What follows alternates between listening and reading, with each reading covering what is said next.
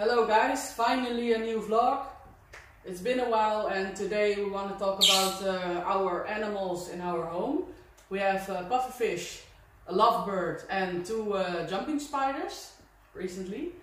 And I'm gonna tell you about what their feeding is, how many times I feed them, how big their tank is, the sump, so on. And Barry doesn't like it. He shows his black mask on his face. That means he's not really comfortable because sometimes when new people come in or I have a towel in my hand or I move like my arms, he doesn't like it. So first I'm going to show you the sump part and the more technical stuff of the aquarium. Okay, for the lighting we went for 3 bars, 3 GBL bars that we already had for Brody's tank. What I like most about these is that if they fall in the water, we still survive it. So that's basically the reason why I took them. I don't like the part that we have 3 separate lights, and because the aquarium is over 2 meters long, we couldn't really get a standard, what's it called, a light bulb armature. Yeah, so basically something which is wide enough or long enough. We could. For the tank dimensions, we picked the length of the wall here, which is 215 centimeters, and the width is 75 centimeters, and the height is also 75. The reason for the width is basically that we can still fit it through the door, and the height is based on the glass thickness of 12 millimeters. If you make it higher, you have to switch over to wider glass, and yeah, that's just one step. It's not really needed here. Also noticeable is that our water level is like 10 centimeters lower than the top of the aquarium. I did this on purpose because if Barry swims from left to right, yeah, he creates a little bit of, you call it? Flood? tsunamis. Tsunamis. Small Tomatoes. Small tomatoes. So this is a sump. I got some lighting here, so I can see what is happening over here. The aquarium has a volume of around 1250 liters. The sump is around 300 liters, which is a total of 1500. I wanted to make the sump as big as possible, but yeah, it didn't make any sense to make it over the full width. Also because we needed this space to put some material, some things for the fishes, and all the electronics are behind it. Yeah, we added this one later. This was not supposed to happen, but it just happened 2 days ago. Yeah, it just happened 2 days ago. So it was not originally intended to put this aquarium here, but it's a great spot, and yeah, like they share their bubbles. They share the bubbles. The bubbles. So this first compartment is for the filtering. I have some filter wool here, which I replace 2 times a week. We started off with 1 time, but 2 times is needed because it's just fully brown in 3 days basically. This is also to put in some filter material, but I also added some ceramic material. So here we have the 2 thermostats.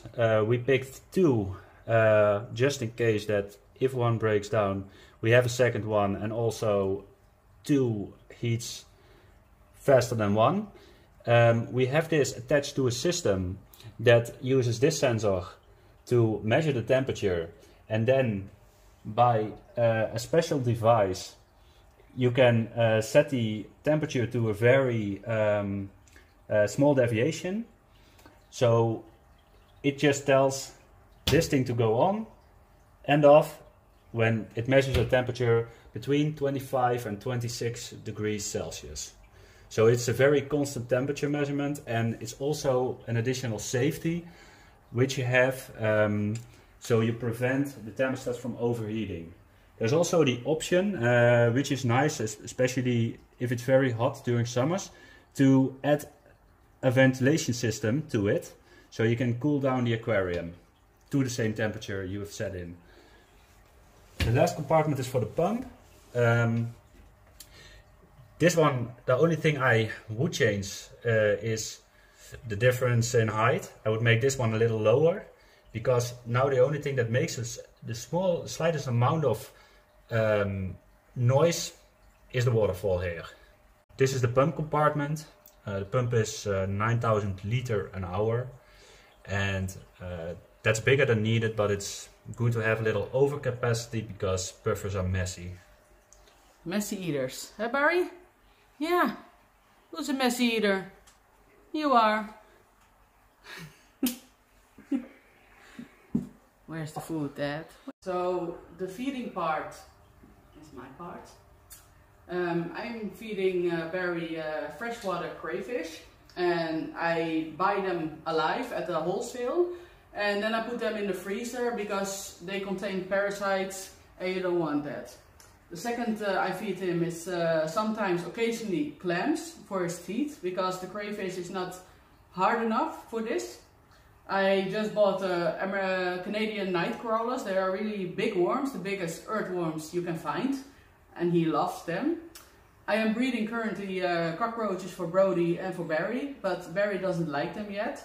So I have to wait till the babies are grown up and make more babies before I can feed them, because they have quite a short lifespan. I'm also breeding currently African land snails. I know some people have them as a pet. I have them as a pet part food. The ones we got now, we don't give because they are adults. I've got 4 of them. They still don't have babies, so I'm waiting till they have some snail loving. And snails are really an important part of their diet. So we're waiting for this. About feeding, some people feed their puffers maybe 3 times a day, every day, doesn't matter. But what I do every other day 1 meal, because sometimes when the day after he needs to poop everything out, and sometimes he didn't poop enough. So I want to see the whole meal he had come back and poop. So this is why I feed every other day, because I don't want him getting clogged.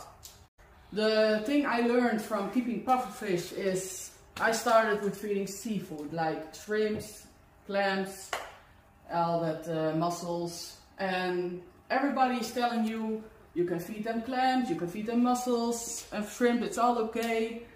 But the dangerous part is about this type of food. I didn't know. I learned it from Pufferfish Enthusiast.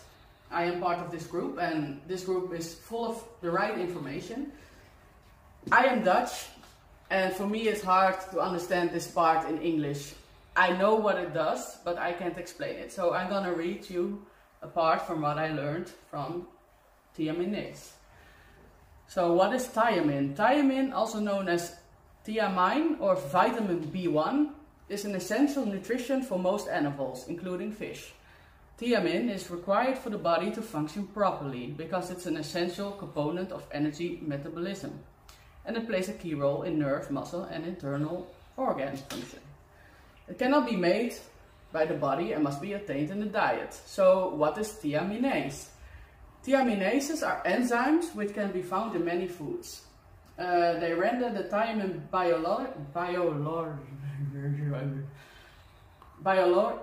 Hoe schrijf je biologisch in het Engels? Biological. Thiaminase render thiamine biological. Ik ga het niet zeggen, oké. What they do, the enzymes, once the thiamine molecule has been cleaved by the thiaminase, the body is not capable of restoring it. The symptoms of sickness is just poor growth, they won't eat anymore, the immune system fails, and they can die in the end. And I saw many problems of pufferfish, they have these symptoms and they were only fed seafood. So yeah, it's not scientifically proven, but I know that Barry feels so much better since I just skipped the seafood. So if you have a freshwater puffer, please don't feed them seafood. It's bad for them. I'm gonna put a link in the description of this video, under the video, about Thiaminase. Really, it's so hard for me to say it. An important thing, if you want to keep a fish like this, is that you have to keep in mind that, that was his poop face, by the way. You have to keep in mind that his waist is enormous. It's smelly when it gets above the water surface. That's his poop face again. And you have to clean after him like every day. It's really important because, especially if you have a family tank, oh, it's fish family, a community tank, other fishes will frack. Well, they basically will tear up. That was his poop face again.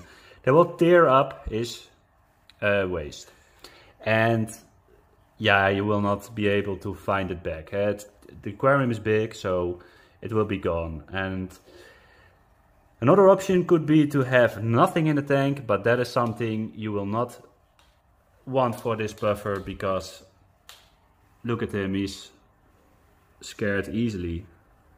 And he wants to have nice surroundings, plants, stones, and friends. Also, the MBU puffer is a great fish for in community tanks, but every puffer is not the same puffer. So you can have an MBU who eats the fish. Barry is really a gentle giant. He's really, yeah. We also call him MBU because he's afraid of everything. Barry is just, when he sees a crayfish, he is the predator and the all holy, I don't know, but every little thing scares him. Like, what's this? Dolphin is never scared. You seen about the videos on my Instagram, he's always in the mouth of Barry. Bold, Mr. Dolphin. After we had Barry, I really wanted a potato puffer. But it was Corona, still is Corona. And the import was laying still. So no potato puffer for me, so I waited, and then finally he came at my local fish shop, Brody. The potato puffer, his original name is tetraodon Miurus puffer. They are ambush predators. That means that they wallow in the sand waiting for their prey. Brody, his tank is about 140 liters. It's 80 by 35 by 50 centimeters. So it's big enough. I like to have my puffers more space than usual. And I really love Brody for his attitude. He's exactly what I wanted. Their diet contains primarily, hoe zeg je dat eigenlijk? Their diet contains primarily fish. He's a piscivore, that means that they are a fish eater. They also eat insects. I feed him crickets, locusts, and I have cockroaches. I'm breeding them currently. I feed Brody also freshwater fish. It's a Victorian bash. He doesn't really like it because he wants live fish, but live fish contains parasites, so I wouldn't take the risk. I did it once or twice, but better be not. I also feed Brody earthworms, night crawlers. He just loves them like spaghetti. We use for Brody's tank an Eheim canister filter, Eheim 2424. It's for 120 liter to 250 liters, and yeah, I like some, but this is for me, for Brody is good enough. If I could choose to change the filter, if I had the space for the filter, I would go for a sump, because the sump is much easier to clean, and yeah, you can fit a bigger pump. Gonna need a bigger pump.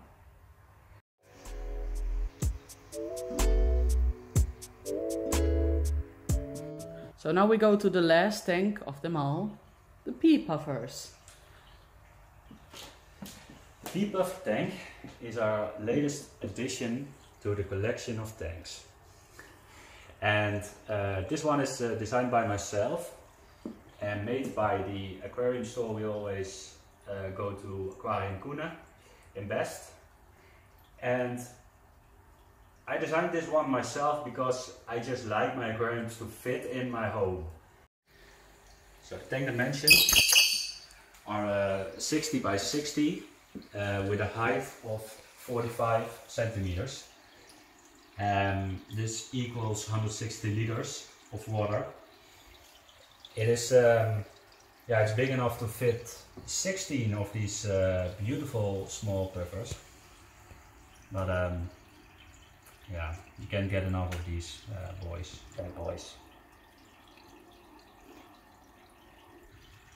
For the filtering we have two things. We have the bottom suction side, which is in the middle. Water goes through and will end up above the filtration. And also we have the surface skimmer, basically the waterfall going down. So we have two types of water filtering, noem je dat? Water suction. Then it will go through the different compartments. First compartment is specially created for the heater. Second compartment is with the ceramic material, and then the third compartment is for the pump. And you need some buffer here, so I made it a little bigger with the space I had. I'm using this J-cut pump, which is 1200 liters an hour, and it's a lot of flow. And these little guys don't like the flow, so I made a system of which they do not are not bothered by the high flow as much. It's this pump is big for only 160 liters of water. 1200 liters an hour is just, it's a big capacity pump, and that is nice. Also, I can fit everything in this compartment. Pea puffers are so interested in Puffer Dad and Barry also. The pea puffers are the smallest species of pufferfish. So the pea puffers come in groups. They need to be with minimum 6 of them because they feel more secure together. They need a heavily planted tank. I want to add more, so because they are scared easily and they need hideouts. With feeding, I feed them every day because they are with a group, so I don't want, how do you say that? Hoe zeg je dat? Should not fight each other. Attack. Because I don't want them to attack each other or anything. And these are still babies, really tiny babies, and they can grow till 2.5 centimeters. I wanted to add some more because I have 12 now. And what I'm feeding them are mices, bloodworms, white mosquito larvae, brine shrimp, and tiny crickets. You can feed them all kinds of insects if they are really small, and earthworms. They love it. I don't have small enough earthworms for them, but yeah, dat was het ding. Loving it. I'm loving it. Wil je wat enthousiasme gaan doen? Ja. Ik woon de Hallo. Hello girl. Okay, nog on your keer, knees. Yeah. This is really cool because we have here the biggest freshwater puffer species there is, Barry the MBU puffer. And here we have the smallest species of pufferfish, the pea puffers. So that's a nice combination. So yeah, and they have such attitude. They are really small but so fun to have and easy to care for. Yeah, look at them. Oh, you are so tiny. I want to hug you and squeeze you, and oh, you are so hungry. Hey! Oh, baby puppy. I just want to hold him and squeeze him, and I can't. I can't. Nee. Huh? Yeah. If you don't like spiders, don't continue watching. Be warned. They are really vicious. Tiny, the cutest spiders you've ever seen. Hello. So finally, I finally got my spiders. Alita is over there. She's so tiny. Maybe I can. Kijk even of ze zo niet. There's Alita. These are Phidippus radius Everglades. They're 6th instar, which means that they're molded 6 times. They are probably have needed one, or they need 1 mold or maybe 2 molds to become adults. And from adult on they are able to reproduce. So we have a male and a female.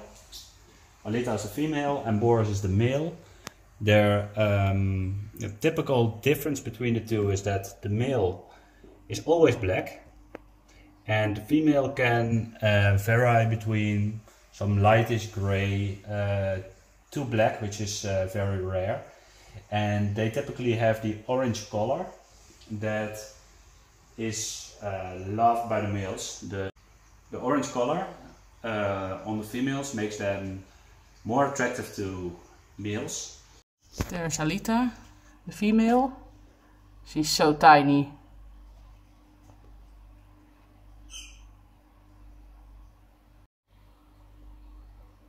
Alita, Alita, Alita. Current homes of spiders are 20 by 20 by 30 centimeters, which is enough for them to become full-grown adults. So they can live in this basically until they die, and that's between 1 and 2 years. That's their lifespan. These houses are a little too big for their current size, but I think after a mold they fit right in. It's also after their last mold it goes better. I don't know anything. Wat je ze voegt? Curly wing flies. Feed my girlfriend curly wing flies. And yeah, we want to feed them cockroaches, but we never tried it yet. Also, we give them mealworms, crickets. We've got a lot of crickets for them, but we never fed them to it. We did not feed the crickets yet. It's because the crickets can be harmful if you leave them unattended with spiders. And we want to feed them, but we want the spider to come out of his home first, so we can just put them in a safe direction where we can keep our eyes on the crickets.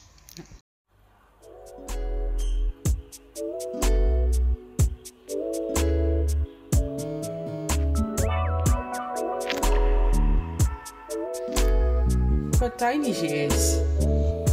So tiny. Oh, there's a fly. She don't see it. She sees the fly. There's the fly.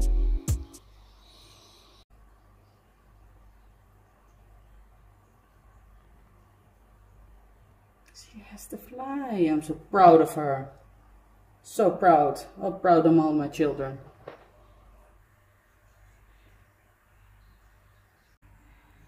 Nom nom nom nom nom. The last but not least is Nimbus, the lovebird. He has a blue mutation. I got him as a baby. He was 4 weeks old and I needed to hand fed him. And I know lovebirds go in flocks. I had 2 of them. I didn't leave them unattended because they were not always nice to each other. And one died, unfortunately, because she had this egg stuck in her. You know what I mean. And Nimbus is 10 years old since December. He is born in December. And he's my sweet little boy. Huh? Yeah. Does he bite? Yeah. Not me, but Puffer Dad, he does. He doesn't like Puffer Dad, eh? Yeah. Telefoon. Die camera, hè? Je weet dat hij daar gewoon beschadigingen brengt, hè?